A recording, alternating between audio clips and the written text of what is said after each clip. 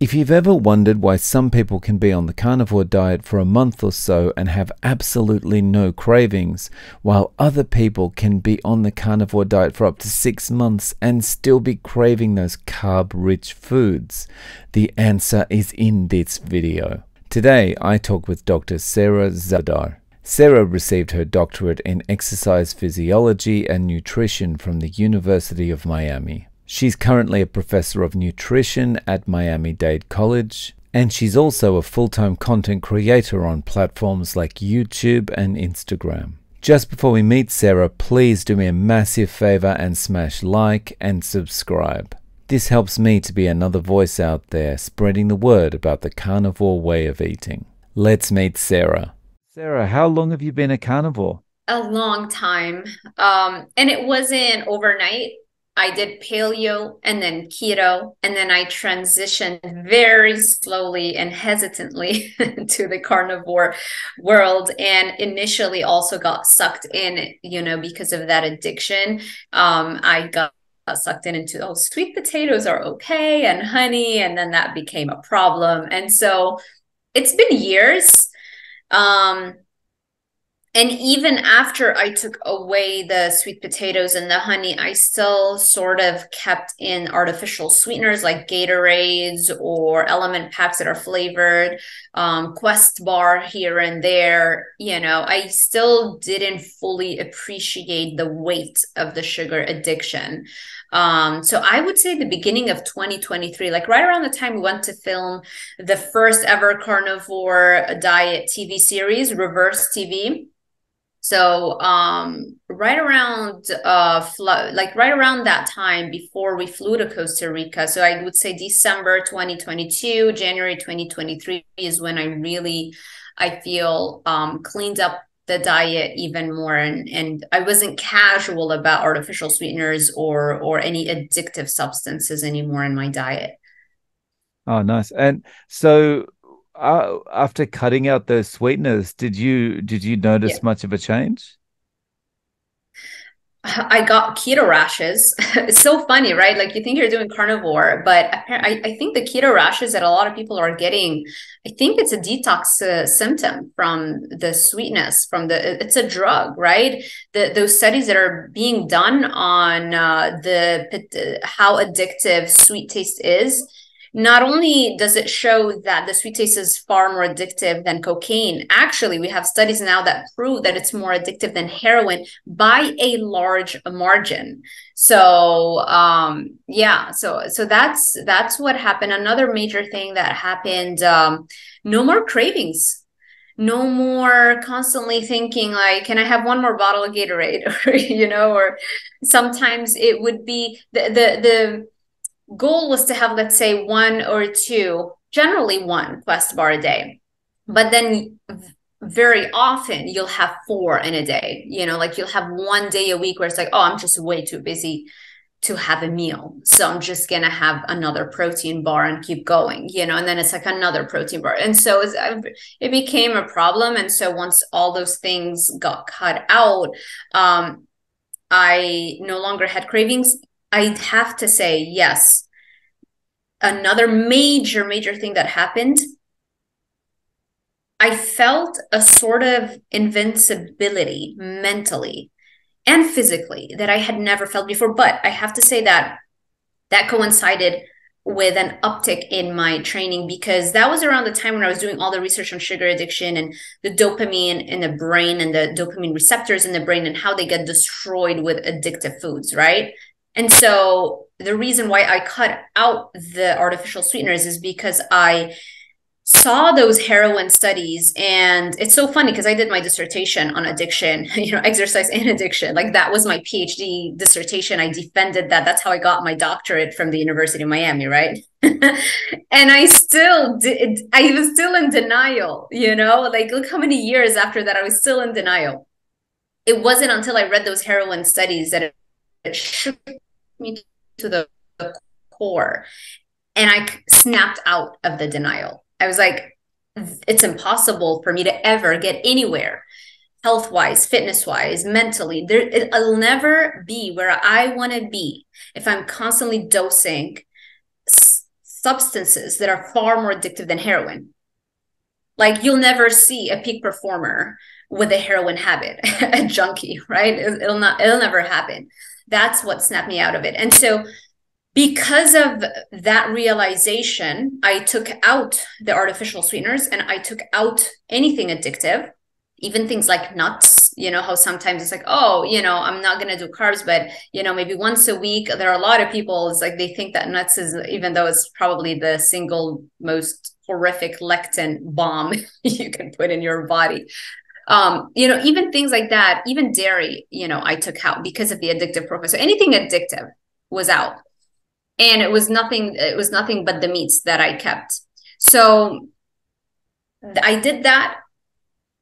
And I also started repairing the dopamine damage in my brain because I understood that there's this serious addiction and you can take away the drug, but when you take away the drug that was giving you that dopamine hit, you're left with a vacuum in your brain, right? You're left feeling anhedonia, which is a flat mood. And that's why people relapse. And that's why people just can't stick with any diet or a carnivore diet long term. And so the relapse rate is pretty high, maybe not as high as other drugs, diets, because they have less drug-like foods than other diets. But still, I think a pretty high percentage of people who try to do carnivore eventually fall off the wagon because they don't fully appreciate what happened to their brain's dopamine centers and how they need to rebuild that. So when you take a drug, whether it is cocaine, heroin, or a cupcake, it releases way too much dopamine. Every time you have an unnatural release of dopamine to such super physiological levels, kind of like taking a line of cocaine, it overstimulates you for so long. The brain freaks out. It doesn't know for how long that stimulation is going to last.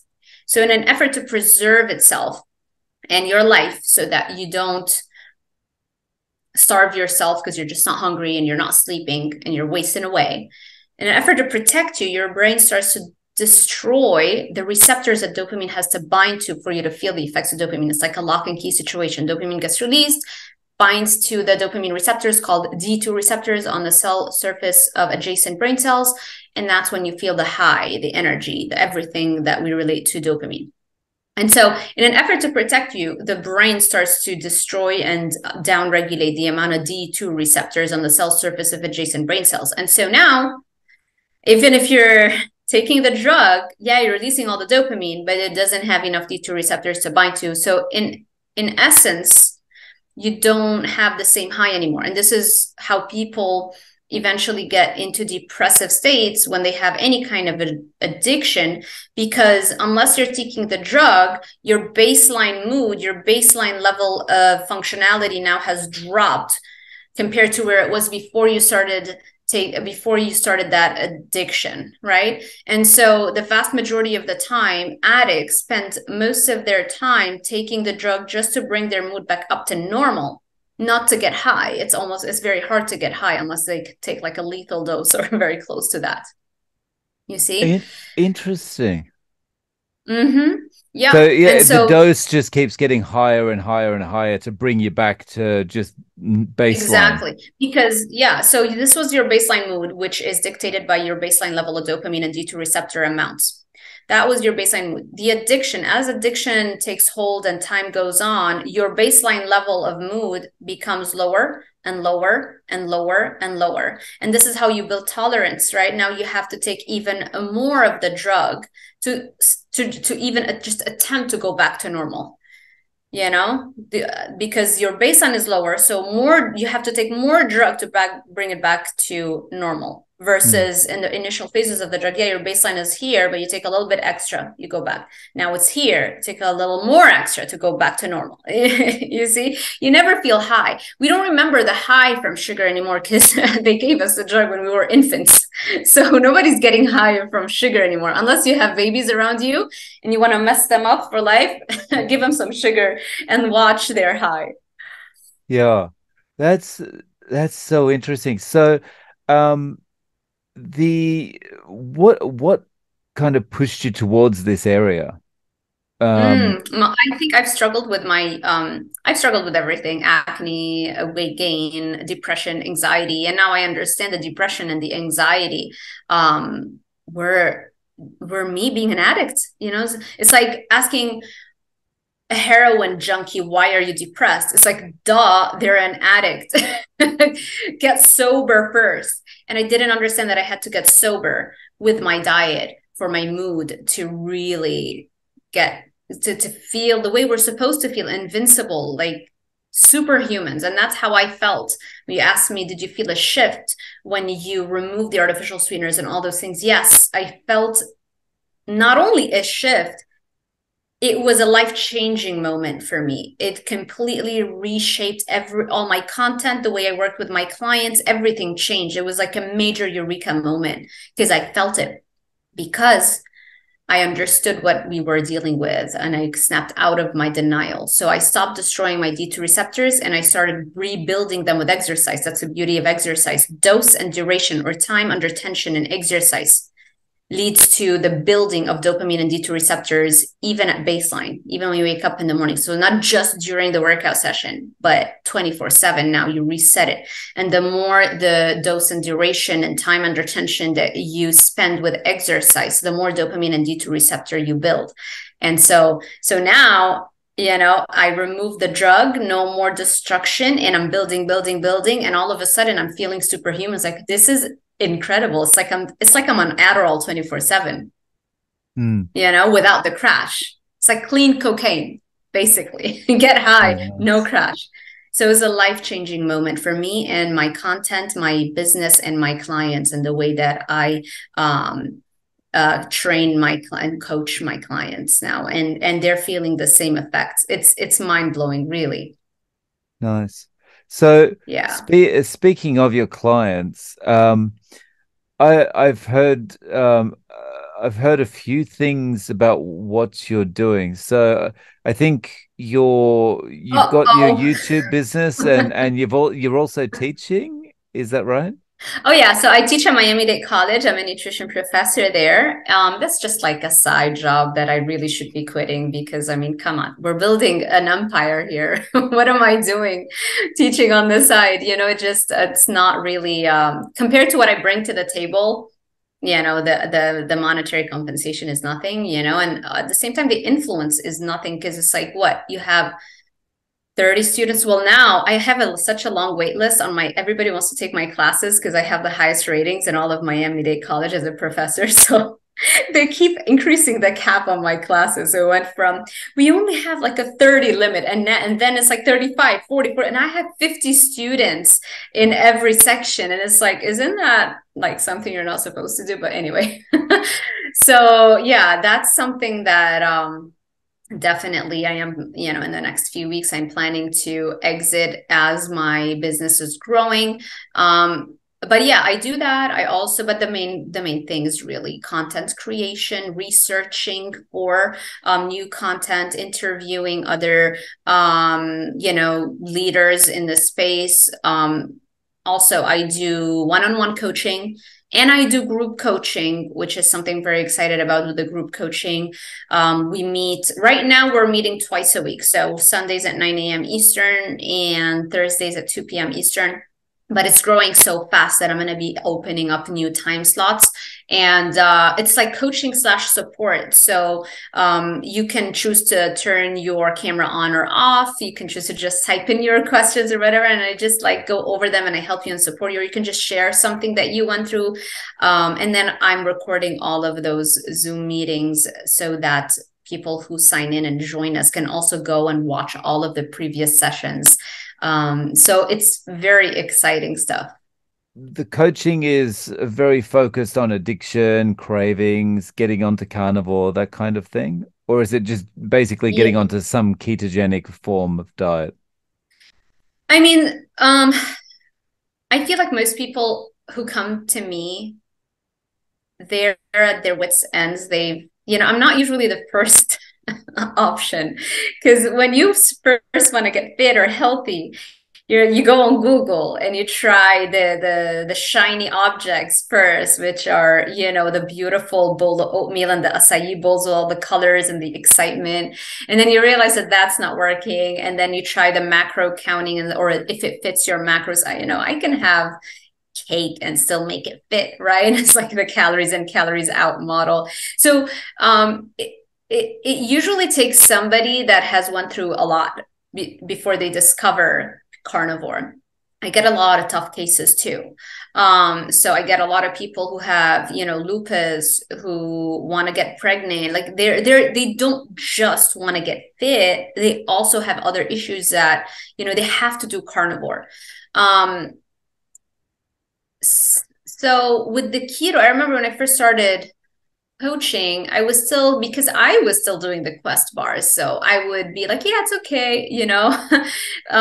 So now it's kind of harder for me to personally recommend keeping that. However, having said that, there are some people, as we're building their dopamine and D2 level stores and get them to become food sober on a carnivore diet, because the carnivore diet is the optimal food addiction cure, right? It is the ultimate food sobriety diet. And it makes sense. It's our species specific diet. It would make sense. It would be so perfect for that too. Like they marry well, those two notions, carnivore and addiction.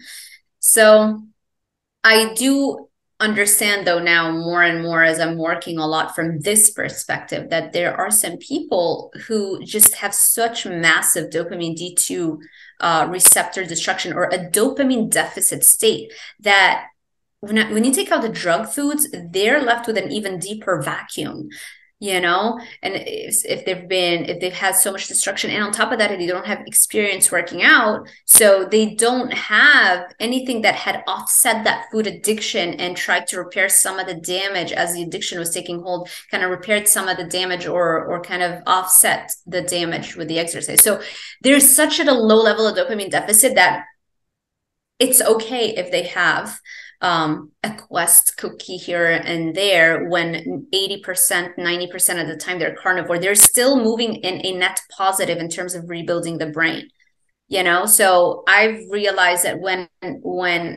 we're a little bit understanding that, you know, a dopamine, the different foods have different effects on our dopamine system. So if you're having a quest bar or a quest cookie that's high in protein, while it still is not food sobriety, but if you're going to have that, and that's going to allow you to not have 2000 calories worth of cakes and cookies that are going to do massive damage to that dopamine we're trying to fix, please take that, because, you know, that's going to actually lead you into a net positive gain in dopamine and D2 receptor levels by the end of that week, you know.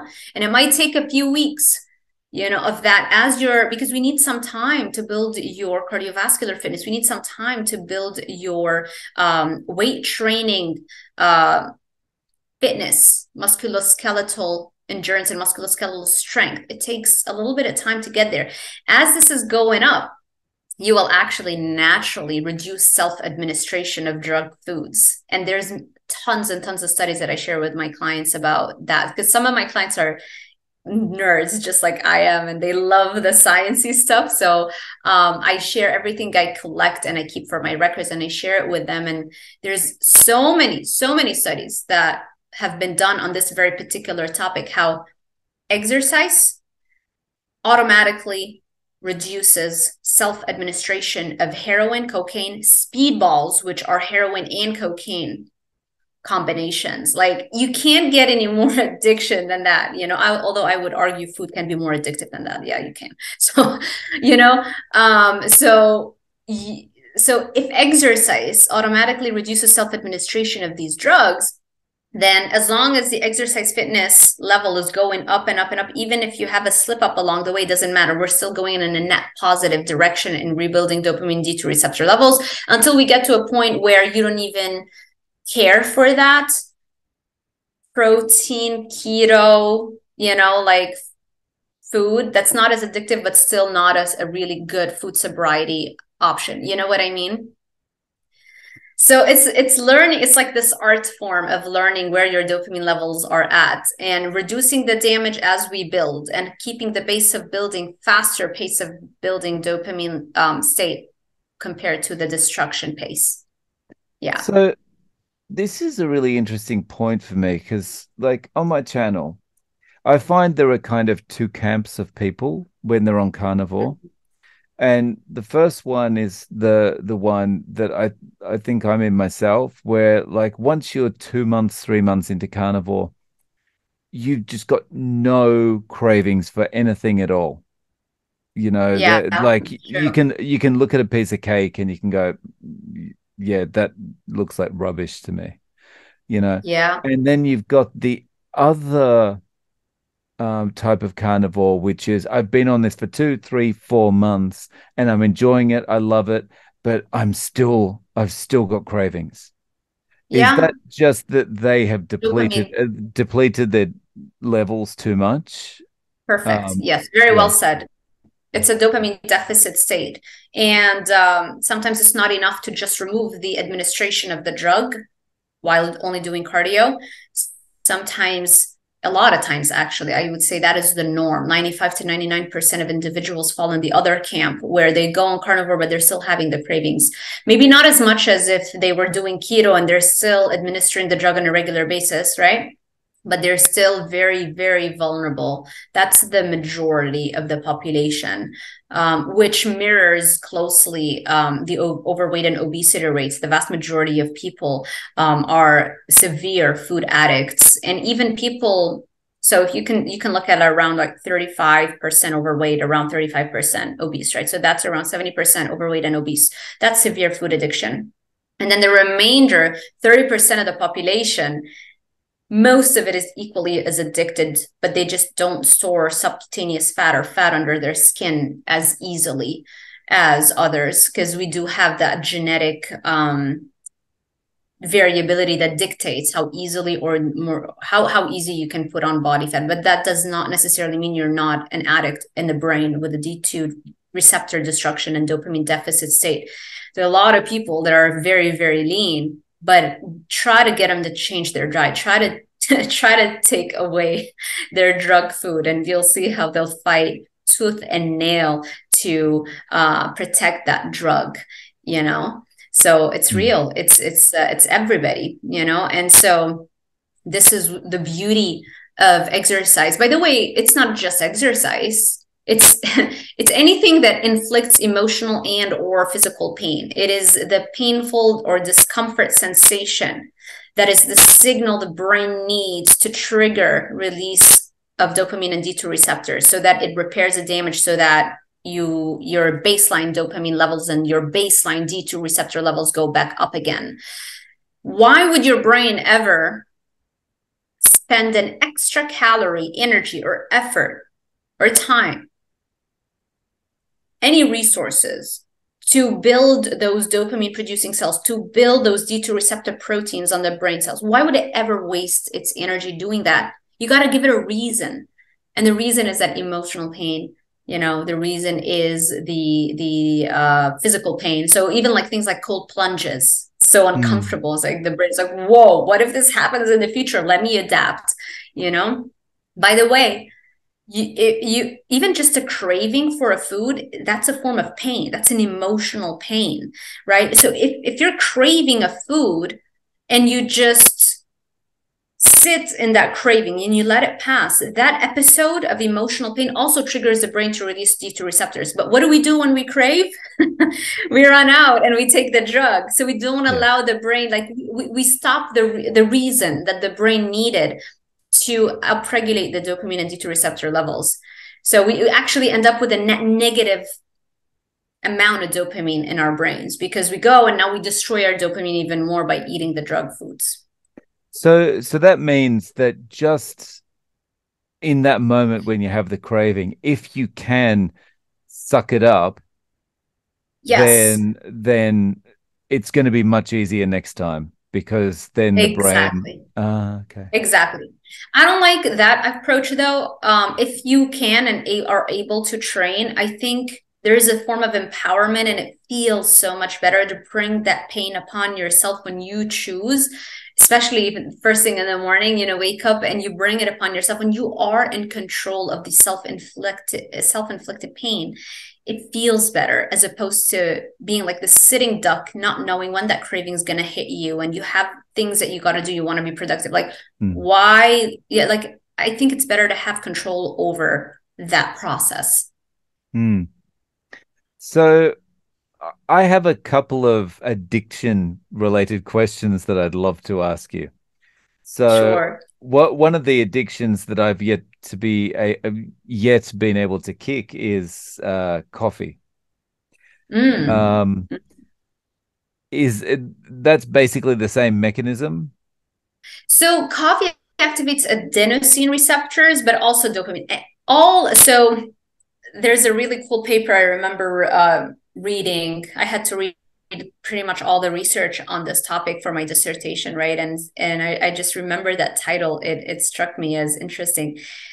All roads lead to dopamine, meaning in any addiction, what happens is that you have a cascade event that releases all the neurotransmitters and neuromodulators in your brain, which it's like one stimulates the release of the other. Like serotonin release stimulates, I can't remember the exact order. So that not might not be the exact same order, but it could be, so it could be like serotonin release kickstarting the release of acetylcholine, which kickstarts GABA, which GABA is an inhibitory, but which then kickstarts the beta endorphin, but eventually they all, it's like a cascade event that leads to the release of dopamine at the end, which is why we just focus on dopamine when we talk about addiction, because it all roads lead to dopamine eventually. But yes, caffeine activates actually it blocks the adenosine receptors. That's the specific pathway that it takes in the brain.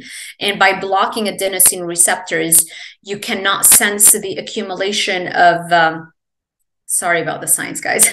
It stops the accumulation of this other chemical called ADP, which is like the waste product of energy burning, which is why, like in the morning, you burn a lot of ATP molecules, which is the energy currency of the cell. As you burn ATP molecules, you release a lot of the waste product of it, which is ADP, or adenosine diphosphate. The accumulation of ADP throughout the day, as it accumulates in your system, and starts to attach the adenosine receptors, that is how you have the accumulation of the fatigue, which leads you to wanting to sleep at night. What caffeine does, it blocks the adenosine receptors, so you cannot sense this accumulation of this waste product or ADP accumulation throughout the day. And so even though it's building up in your system, you can't feel it, and that's how it makes you feel energized, so that Ah, is okay.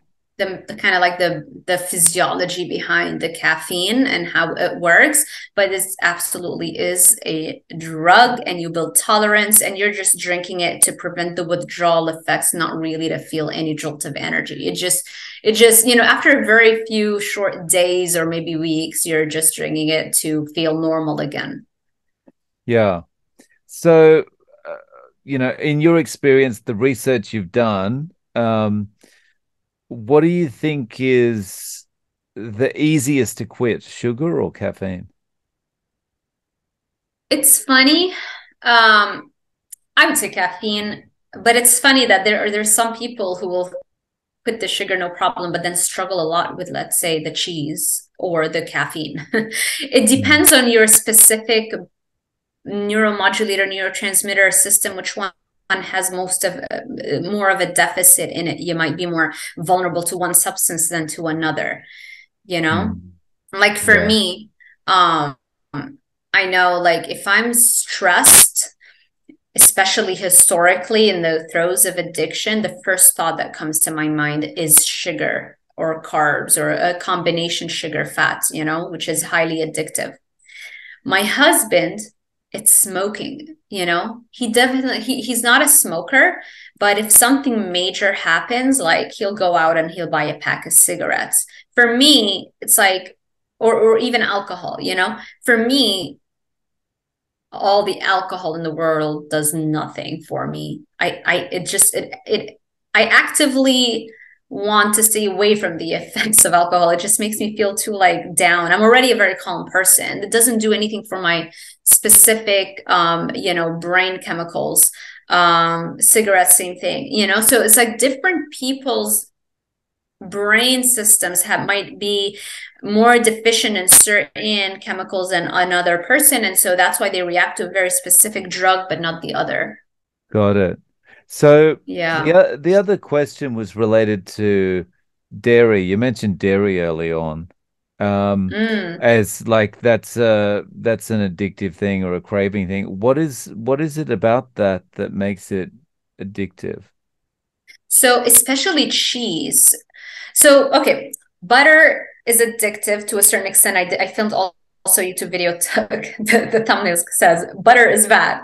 And I stand by that, and you can watch the video for more information. But anything that's energy dense, has a lot of calories in a very condensed manner, where our brains are primed to seek that out. Because again, historically, we have ancient DNA, so historically, we've been more afraid of famines than an overload of calories. And so, anytime we found any kind of calorie dense or energy dense source, we would just, our brains would light up, right? And so butter does that for us, which is why I highly recommend you completely eliminate that from your environment. So there's that. There's also cheese being very highly addictive, because cheese is mainly casein protein, right? So if you get a cup of milk, 80% of the protein is going to be casein, 20% is going to be whey. Those are the two main proteins in dairy, right? Casein and whey. When you curdle the milk to create the cheese, the liquid watery portion, which is the whey, is discarded, and then you're left with all the casein.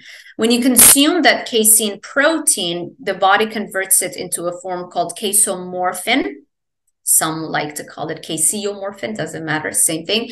Casomorphin is similar to heroin, is similar to the opioids. It literally attaches and activates the same receptors that heroin does or morphine does, which are the opioid receptors. And so that is also a very addictive situation to be in, to be activating those opioid receptors externally like that, as opposed to the way it's supposed to happen, which is with your exercise, right? And so that's why people can also develop a very easy addictions to cheeses, because of that casomorphin molecule and the activation of the opioid receptors. And then you can also say in certain situations like cottage cheese or milk, they also have lactose, which is a sugar. Anytime you ingest a sugar, it can also activate some biomechanical, by some physiological mechanisms in the body that are similar to the ingestion of sugar. So there's a little bit of that happening as well, depending on how sensitive you are to that sugar. Interesting. So I recently gave up cheese. I've for about almost a year I've been eating 200 grams of cheese every day. And 200 grams, that's like 6 ounces. mm, so Yeah. yeah, I just another YouTuber challenged me to get it out of my diet and just for a couple of Yeah. weeks. So I took it out and I was very surprised. Like I wasn't addicted to it, but I was very surprised about the difference. You know, I think for some reason it was causing me to carry a little bit of water because I very quickly lost Inflammation. weight around my stomach. Yeah. Yeah. Yeah. I eventually, all my clients eventually also go dairy free after, I progress them depending on where they're at, but eventually we have the talk about dairy and we Mm. eliminate it. Yeah, because in the beginning everybody loses weight very easily, but a lot of people work with me. Some want to compete, for like a bikini bodybuilding competition where they will be judged on physique, symmetry, proportionality, and they need to be conditioned to see the muscle underneath.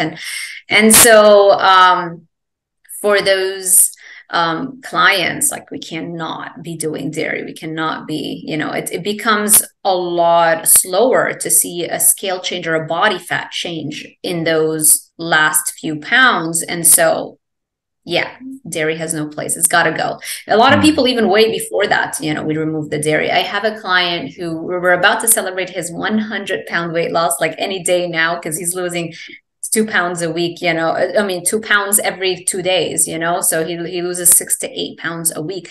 So we're about to celebrate his 100-pound weight loss, maybe today or tomorrow. And, we've cut out the dairy from the get-go. Like maybe he kept the dairy, the cheeses and the some sour cream in the first 2 to 3 weeks. And then it's like, listen, you really want to do this and build that momentum and just stay motivated and excited. Let's just cut it out so that we just expedite this process, and it's working beautifully.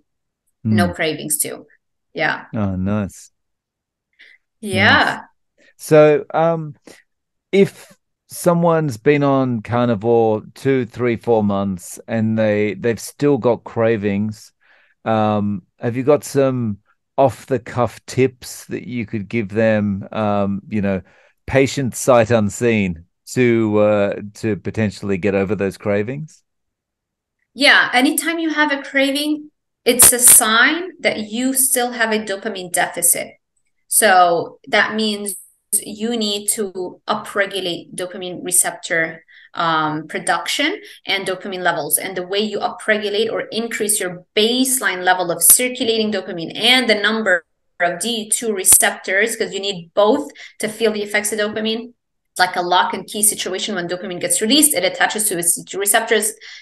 And only when that lock and key situation happens is really when you feel the high, the amazing benefits of dopamine, the energy, the motivation, the mental clarity, the memory, the productivity, the weight loss because you have no cravings.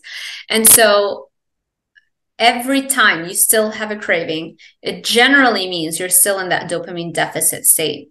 And so then that means whatever your fitness level is, my preferred method is exercise. I think it's just one of the best tools we have. It's the most effective tool to increase dopamine and D2 receptor levels as quickly as humanly possible.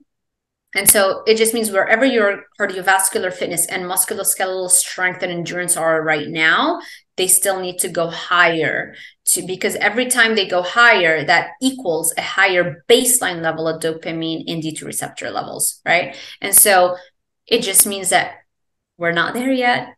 Keep working harder at the gym, train, add an extra session or ramp up the intensity.